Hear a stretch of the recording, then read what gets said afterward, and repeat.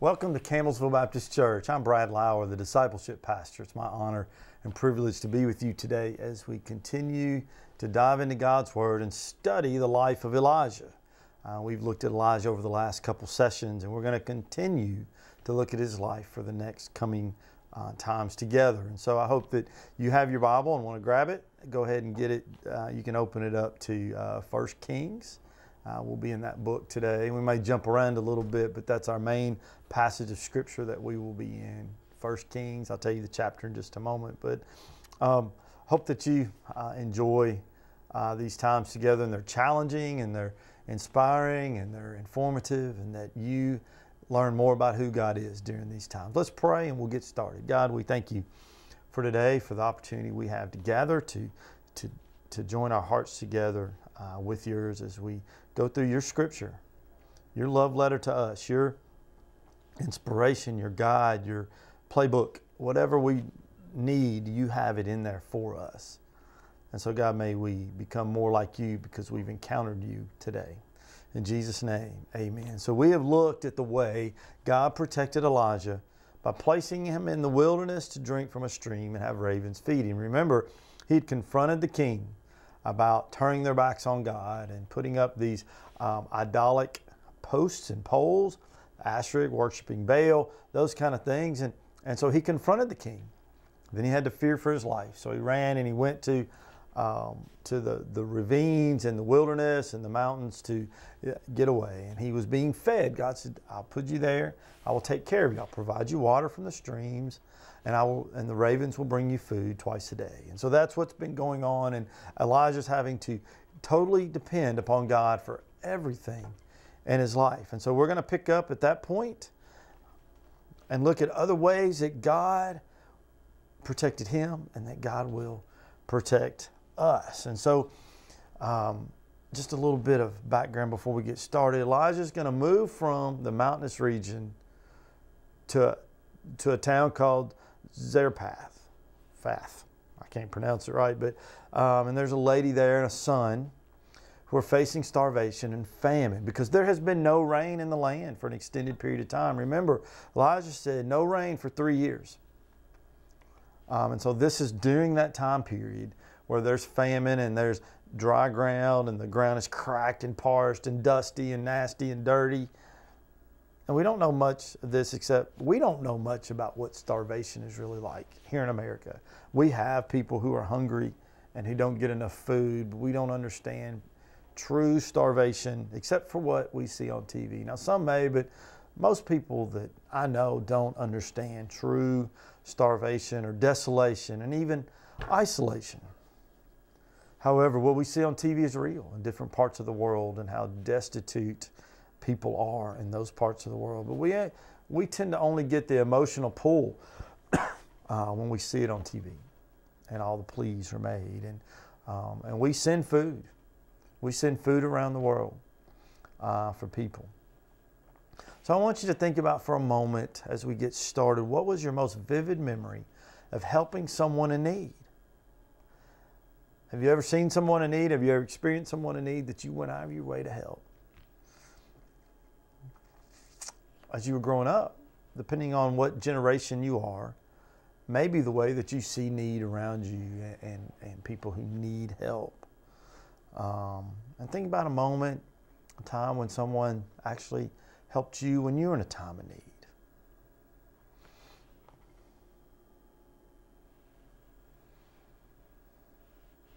Here's what we know. We know this, and we know this about Scripture. God cares for His children. And sometimes we have to wait until the last minute to experience His faithfulness. And this is the story of Elijah. And so open your Bibles to 1 Kings. I think I said 2 Kings on it, but 1 Kings chapter 17. We'll start in verse 7 and following. Sometime later the brook dried up because there had been no rain in the land. Then the word of the Lord came to him. Remember, Elijah's out in the mountainous wilderness region hiding. And so this is where the waters were running off flash floods and running down the mountain, much like runoff. And so There had been no rain in the land. So the word of the Lord came to Elijah and said, "Go at once to Zarephath in the region of Sidon, and stay there. I've directed a widow there to supply you with food." So he went to Zarephath. When he came to the town gate, a widow was there gathering sticks. He called her and asked, "Would you bring me a little water in a jar so I may have a drink?" As she was going to get it, he called, "And bring me, please, a piece of bread." And she replied, "As surely as the Lord your God lives, I don't have any bread, only a handful of flour in a jar and a little olive oil in a jug. I'm actually gathering a few sticks to take home and make a meal for myself and my son, that we may eat it and die." Elijah said to her, "Don't be afraid. Go home and do as you've said. But first make a small loaf of bread for me from what you have and bring it to me. And then make something for yourself and your son. For this is what the Lord, the God of Israel, says. The jar of flour will not be used up, and the jug of oil will not run dry until the day the Lord sends rain on the land." So the lady went away and did as Elijah told her. So there was food every day for Elijah, the woman, and her family. For the jar of flour was not used up, and the jug of oil did not run dry, in keeping with the word of the Lord spoken by Elijah. So let's pick it apart just for a moment and examine this. Elijah had to travel about 100 miles as the raven flies through the desert and rough terrain to reach this new location. So he had traveled from the mountainous, rugged, jagged rock, parched land region to this place. Because his water source had dried up. With no rains, then there's no runoff. So the streams will dry up if they're not well fed or spring fed. And these were not. These were runoff. You got to understand that he was being hunted by nations. A bounty was placed on his head. So he had to move in stealth-like mode. Zarephath was only 8 miles from the home of Jezebel, the queen, the one who was really after Elijah. Just 8 miles, not very far. If you live in Campbellsville, it's about the distance from here to Greensburg. Not very far at all. The widow recognized Elijah by his clothes or something, or his accent, as an Israelite. Remember, she said, "As surely as the Lord your God lives," she replied, "I don't have any bread." In other words, she knew who he was, or at least where he was from. Elijah was giving her more than food. He was sharing a relationship with the God of Israel with a non-Israelite. This happened another time in the Bible where a chosen widow did something. In Luke chapter 4, verses 24 through 26, it says, "Truly I tell you," he continues, "no prophet is accepted in his hometown. I assure you that there were many widows in Israel in Elijah's time, when the sky was shut up for 3.5 years and there was a severe famine throughout the land. Yet Elijah was not sent to any of them, but to a widow in Zarephath in the region of Sidon." The hardest place for a famous person to gain respect is at home. You know why? People know you too well. To go home means you have to go back to all the experiences you had as a kid, to the way you were perceived by your classmates and by the town and by the people, and the way your family's perceived. Because when I go back home, I wonder, do they remember all the really stupid stuff I did? And are they still holding me accountable and judging me by some of the behaviors I had as an adolescent? Someone who at times would rebel or against my parents or against God or wherever. We all have those moments. It's really hard to go back. Oh, that's just Brad, or the respect is not there maybe. There's another poor widow in Luke chapter 21, verses 1 through 4. Jesus looked up and he saw the rich putting their gifts into the treasury temple. He also saw a poor widow put in 2 very small copper coins. And then Jesus said, "Truly I tell you, this poor woman has put in more than all the others." All these people gave their gifts out of their wealth or out of their abundance, but she gave out of her poverty. She put in all that she had to live on. You see this, Jesus was standing more than likely at the court of the women, which was the first court that Jews could enter. There was a Gentile court where only outsiders, non-Jewish people could enter that far into the temple. Then the next one was the court of the women, which was the first of the inner courts. And the court of the women was the furthest any female or woman could go into the temple or into the inner court system. The altar consisted of 13 trumpet-shaped receptacles used to collect donations or offerings. And her coin was the smallest coin used. It was made of copper and worth about 1/8 of our pennies. But it's all she had. It's all she had. Others were giving out of excess. She was giving out of destitute. You know, there's a lot of things in this brief passage of Scripture that we read out from Elijah that we could go back and look at. There was no rain, so God's promise and his commitment was staying true. Elijah had to deal with famine. His water source dried up, which also meant the ravens, his food source, stopped coming, because they would come and bring him bread, but they would also drink from the stream. So now there's no reason for them to come. And so now he was without water, without food. Therefore he had to move, and God directed him to a place, to a lady who was at her wit's end. She was really, actually, at that moment when they encountered one another, she was preparing to die. So many times we have God moments or God appointments that we don't understand. Elijah he was a prophet. He had a different type of understanding. But we don't know where people are in their lives at the moment that we encounter them. God puts people in our paths and in our lives for us to have a kingdom impact. And that's what Elijah did. He had a kingdom impact. Not only did he, by him coming, she was able to have life sustained physically, but she was also introduced to God, the God of Israel, not some Baal type God. And so he not only ministered her physically with food, spiritually, but more than likely emotionally as well, because now she had someone who she saw as someone who could help her emotionally. And the faith that it took every morning to go to that jar and to pour out a little oil and find that there's oil, and to go just enough and then get some flour every day and find that there's flour still in that jar and in every day, and that promise went on. For the jar of flour was not used up, and the jug of oil did not run dry, in keeping with the word the Lord spoken by Elijah.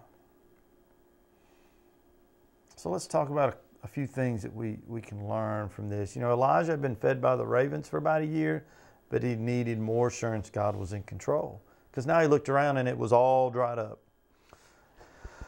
The ravens gave him enough food twice a day. The flour and oil from the lady were just enough daily. What good would it have done to have a barrel of flour and a keg of oil? There'd be no faith. There would be no dependence. Look, I got plenty. And sometimes we get to that point in our lives where we think we've got enough. We've got more than enough. So therefore we rely on ourselves and our own abilities, and we ignore God in the process. Elijah, like us, needed to learn to trust God completely and consistently. Did you hear that? Consistently. A lot of times we may trust God in those certain moments of our lives, but not on a day-to-day basis. When things are really, really bad, we turn to God and say, please, God, help. But we don't realize that God is helping even in the good times. So one thing, principle number one from this short passage of Scripture, God is concerned about all people. It doesn't matter where you're from.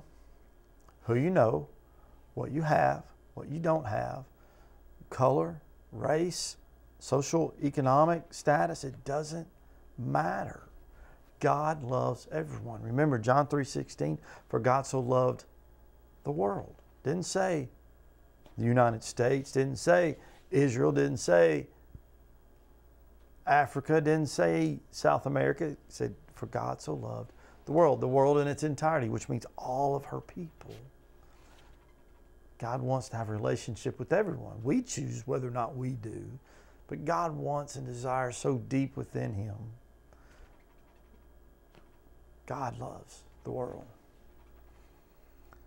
Second principle, God honors those who put others first. See, the lady, this woman, when Elijah said, hey, bring me some water and some bread, and she explained it all, she went and made him the bread first. She put the other's needs in front of her own son and herself. She could have said, nope, I'm going to do what I said. I don't have enough for you. But instead, she sacrificed. She took a leap of faith, if you want to say that. Because see, her son and they were starving to death. They were going to die in the next day or so because all they had was enough for just a little bit of bread. But then she received a word from God through Elijah. How often does God use people to speak truth into our lives? And not necessarily a pastor, a preacher, or a teacher, but everyday people in our lives that may say something to us or do say things to us that inspire us or connect with us in a way that nobody truly understands. And so think through that.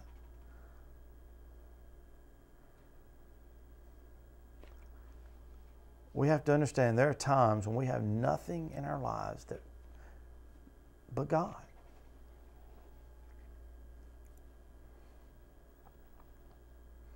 Principle number 3, God delights in taking our talents, our time, and our material resources and multiplying their effectiveness. There was always just enough oil. There was always just enough flour. God used just enough for sustaining life for Elijah, the lady, and her child. Not in excess, but just enough at the right time. Just like with the ravens in the water, God provided just enough. Circumstances changed. God provided just enough through the lady and her flour and her oil and her willingness to serve. Are you willing? Are you willing to just let God use you any way possible? This lady did not have a relationship with God. She had heard about God because she definitely recognized Elijah from his garb or his accent and said, your God, not mine, but your God, surely knows. But she was a willing vessel just to be used. And God used her just enough at just the right time every day. Are you willing to be that person? Are you willing to allow God to use you in ways that you don't understand or you can't see the final outcome? Are you willing to take that step of faith to help that person to do what God has called you to do over here? Start a ministry to minister to people that nobody else wants to minister to come up with a way to love people? There's a lady in our community who I've gotten to know over the last few years, and especially in the last 18 months or so, with her heart and passion for the hungry, for the poor. And so we now have in our community a soup kitchen that people can get a meal twice a week, home-cooked meal at supper for our community. It hasn't been easy for her.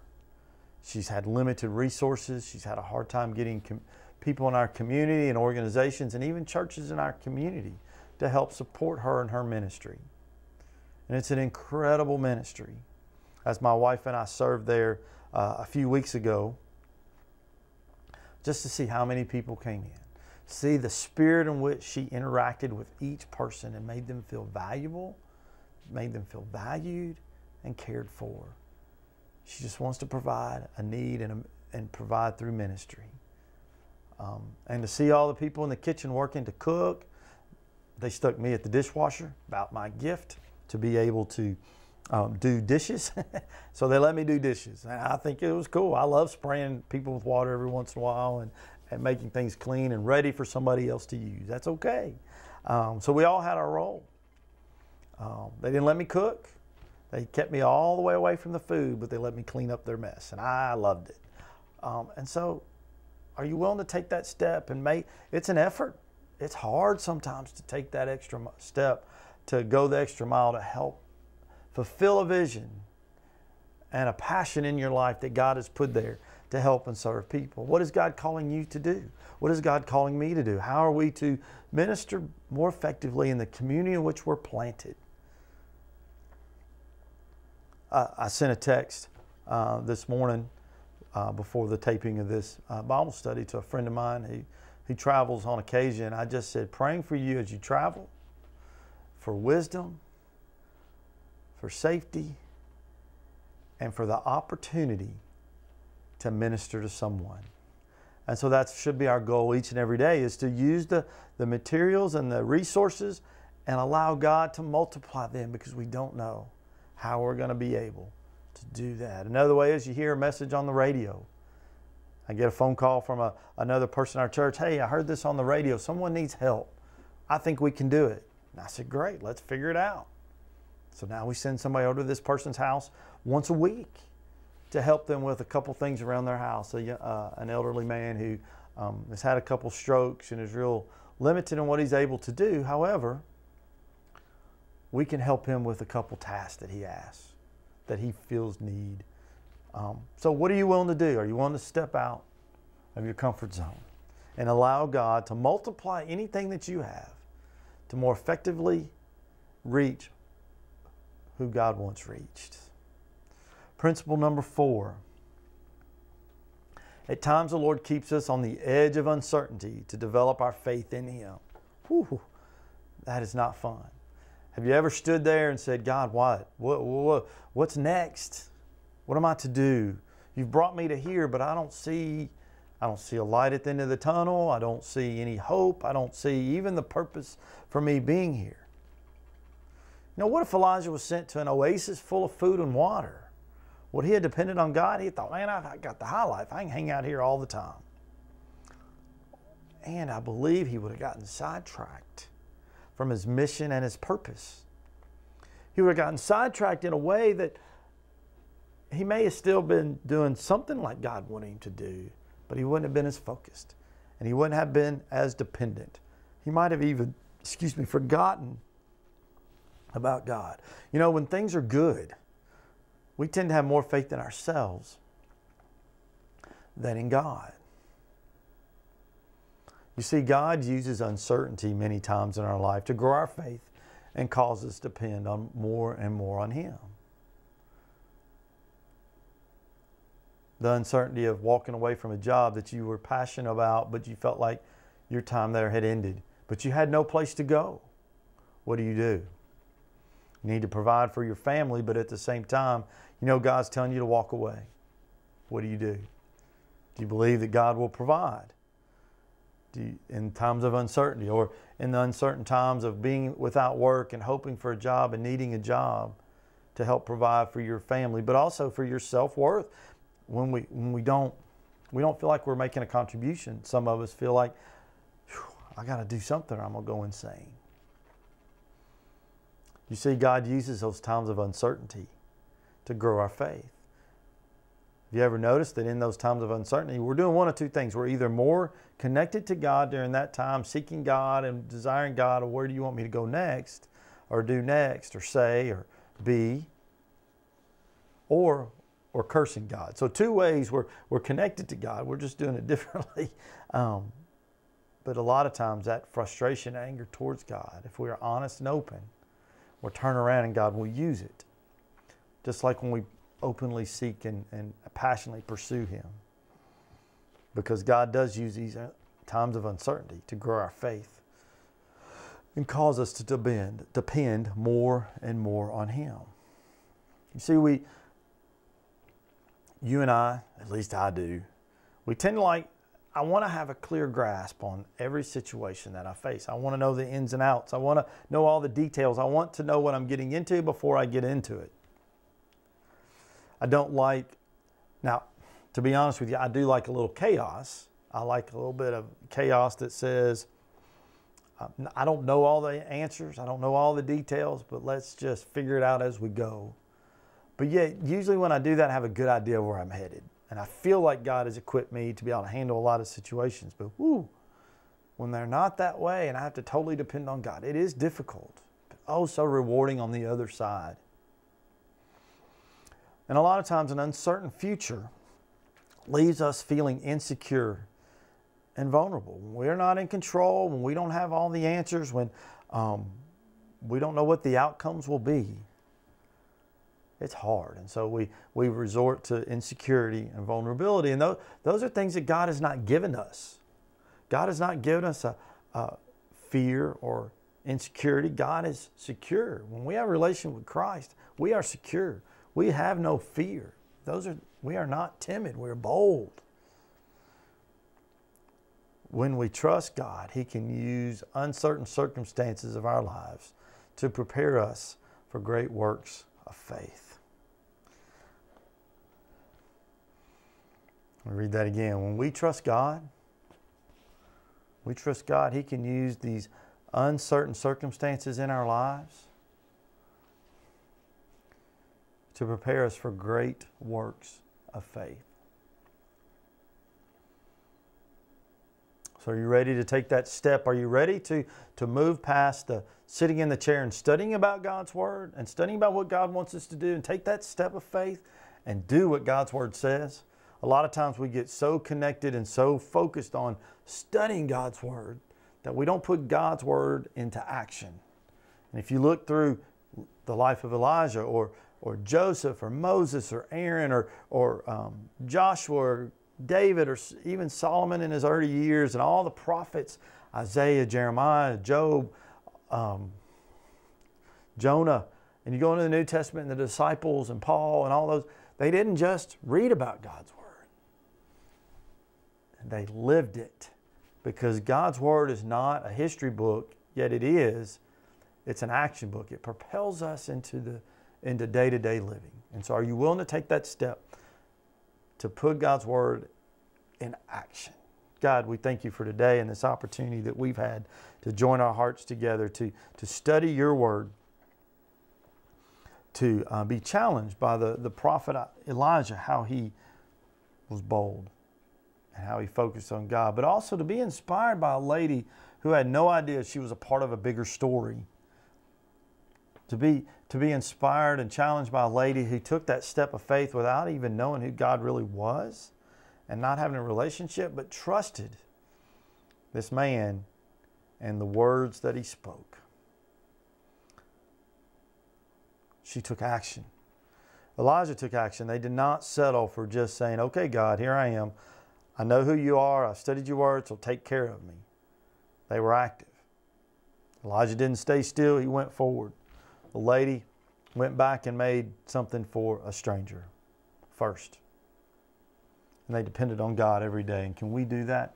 Can we depend on God to the point that we will trust Him with our next bite of food, our next drink of water, the next action we're to take, the next person we meet is a divine appointment? So God, help us to see the world that way, to see our lives that way, that we are to be people of action and purpose. In Jesus' name, amen. Thank you for being here. Thank you for joining in with this half hour as we have studied God's Word and explored God's Word, and I've been challenged by God's Word. And so we'll continue on in the next session with another step in the life of Elijah. And I'm just going to give you a moment to respond. If you would like to contact me or any one of our pastors on staff, please feel free to contact us at the church office, 270-465-8115, or you can Look us up online at campbellsvillebaptistchurch.com, and you can email us through the staff page or through the contact page. We'd love to hear from you. May God continue to bless you each and every day.